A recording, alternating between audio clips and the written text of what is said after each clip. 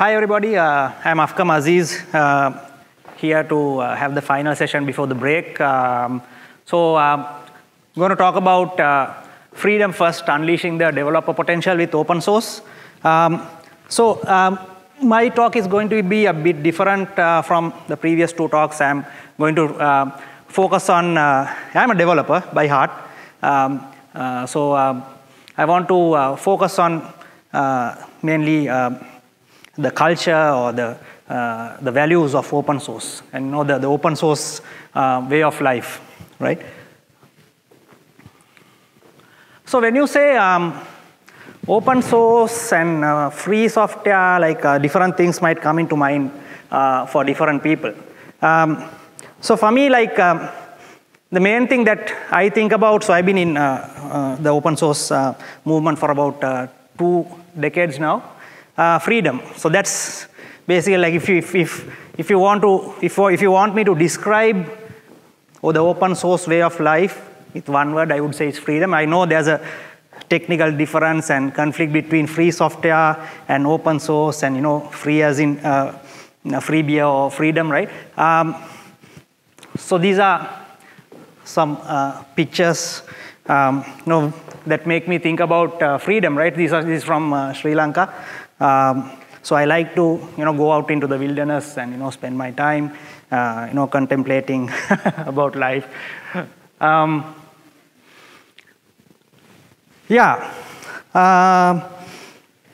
now let's see how a bit about me. Started off in WSO2 in 2005. Started off developing open source software. Working for the Apache Software Foundation, like mainly like that's how WSO started. Like so, our roots were in the Apache Software Foundation. So like we have a bunch of folks here. Very happy to see them after a long time.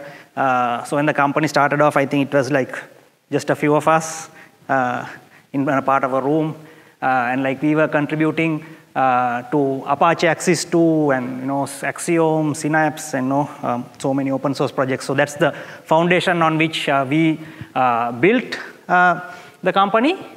So since then, I have spearheaded several strategic technology initiatives at WSO2. Like when the product stack grew, of course we needed a common base. Then we came up with the Carbon framework, and then like Kubernetes adoption is something that we started way back in 2015 when Kubernetes was pretty new. Now it's a core part of our platform, like Choreo, Asgardio, private clouds, PDPs, everything is built on Kubernetes. So part of that initiative as well. So I'm also an elected member of the Apache Software Foundation, and co-authored a book on Apache Azeez 2, and we have the main author, Deepal, also in the audience, so happy to see him as well. And I've been presenting regularly at many open source conferences. I just wanted to share a few pictures. So we had a reunion of the original team. So what we did at WSO2 initially was like we were contributing to the Apache Software Foundation, where we built the core of the products, right? So we built Azeez 2, Axiom, and so on. And of course, those were actually like libraries, right? So we need to build products, right? The open source products. The first WSO2 open source product was called Tungsten, WSO2 Tungsten, which evolved into app server, web services and web services applications, so WASAs and so on. So that was the original team. So we had a hackathon, like continuously. We had sleepless nights working for so many hours, and then we created the alpha version of the product, which was actually presented to a prospect. This was yesterday. The few of us who, all of us, all of these guys, I think everybody's got PhDs now, apart from me. So we have Deepal and Ajit and a few of the guys in the room today as well. So happy to catch up after 2 decades, right? What makes a great developer, right? Let's think about that for a bit. So like what are characteristics? Like, so you have like, there was this talk about 10x developers some time back, not anymore.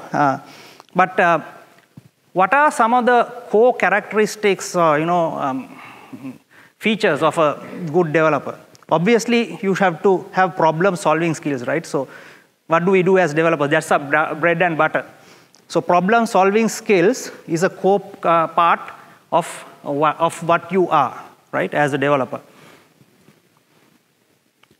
And then the ability to create good design and good code, right? So good, again, is subjective. So like, it's not clever.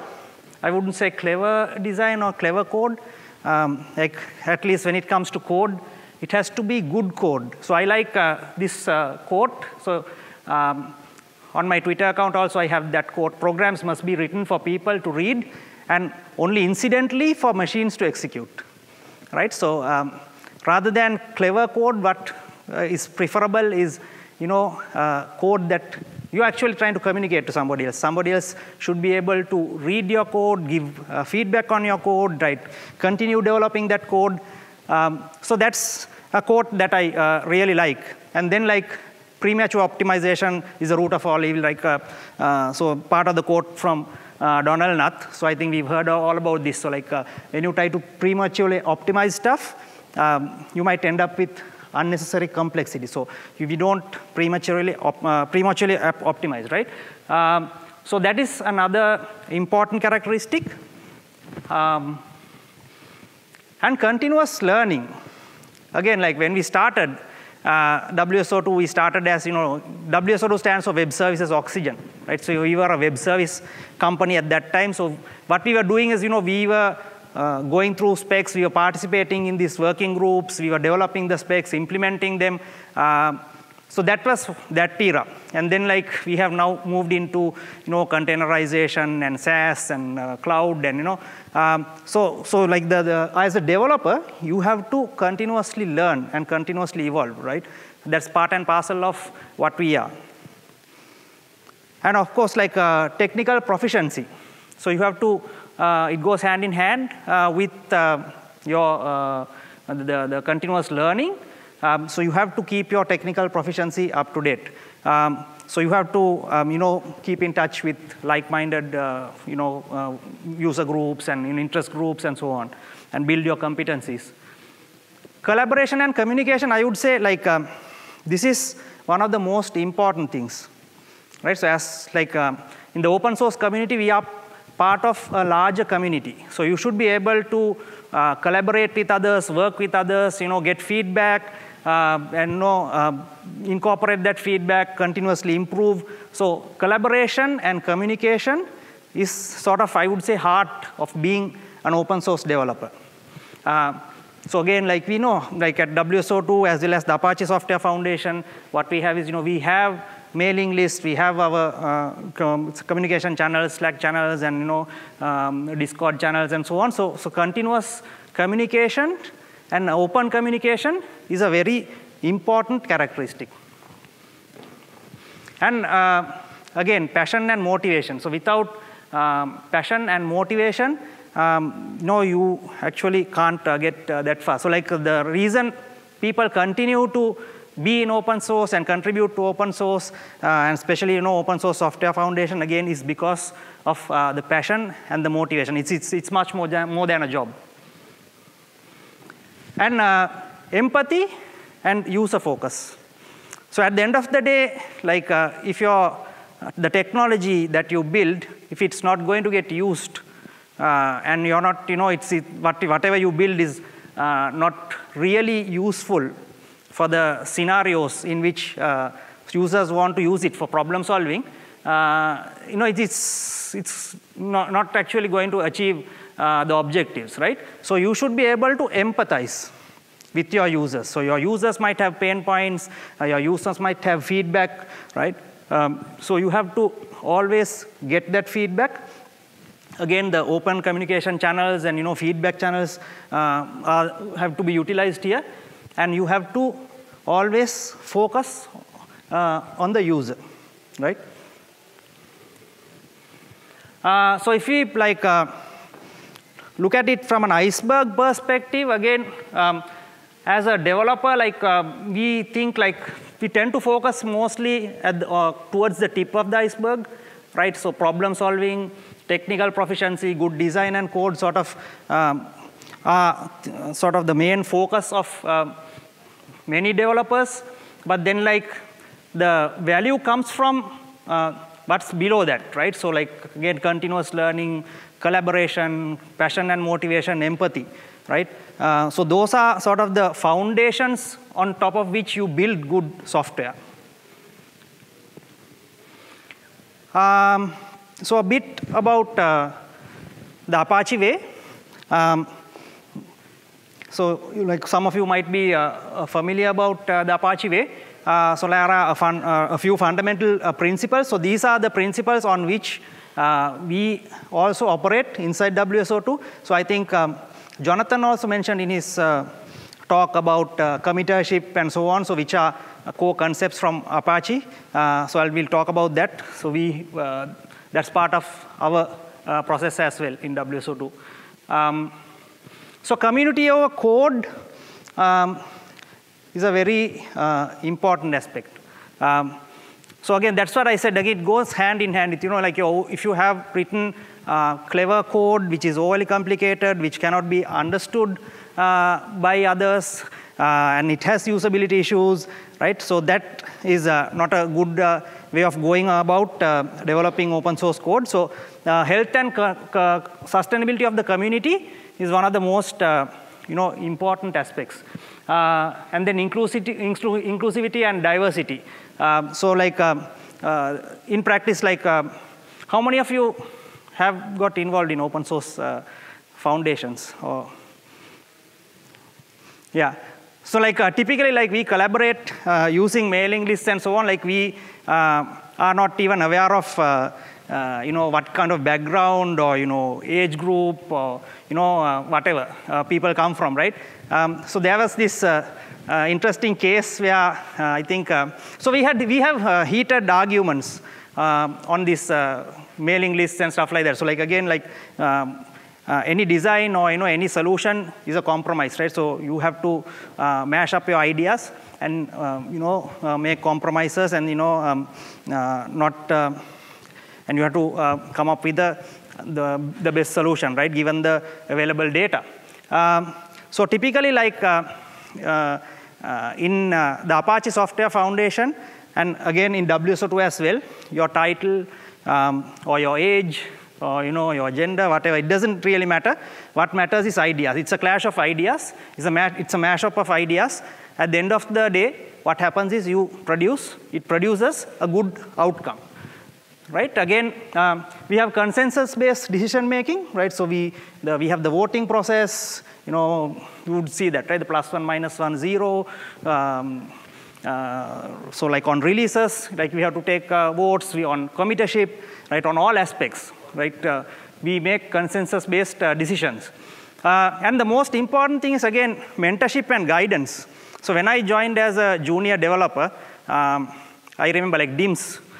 DIMS was my mentor, Davanam Srinivas, some of you might know him. So the thing is like this, as a developer, it really builds you up, right? So like I can remember, I think I broke the build on one of my, like, I sent a change across and then I think I broke something and I got a earful. Again, that helps, right? So you quickly develop. As a developer, this accelerates your growth. Right, the mentorship and guidance that you get from the community really helps. Then we have like meritocracy, right? Again, when it comes to ideas or the authority or the say you have in that project actually is driven by meritocracy.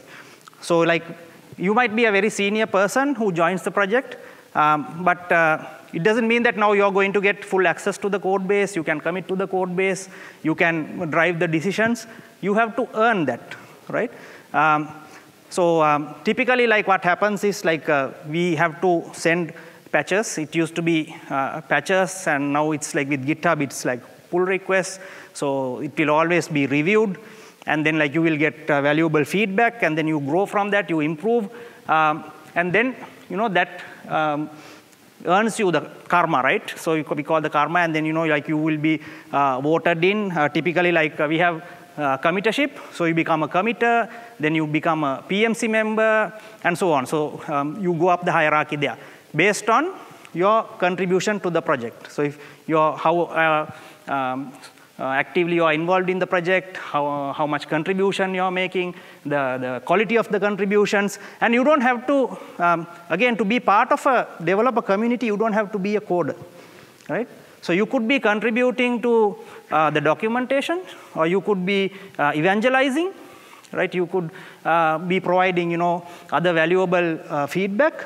You could be an active user who is actually giving real-world feedback, putting the software into real-world use and giving feedback.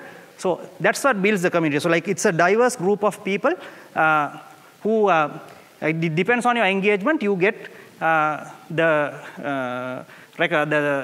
you get what do you say? You get recognized, right, in the community, right?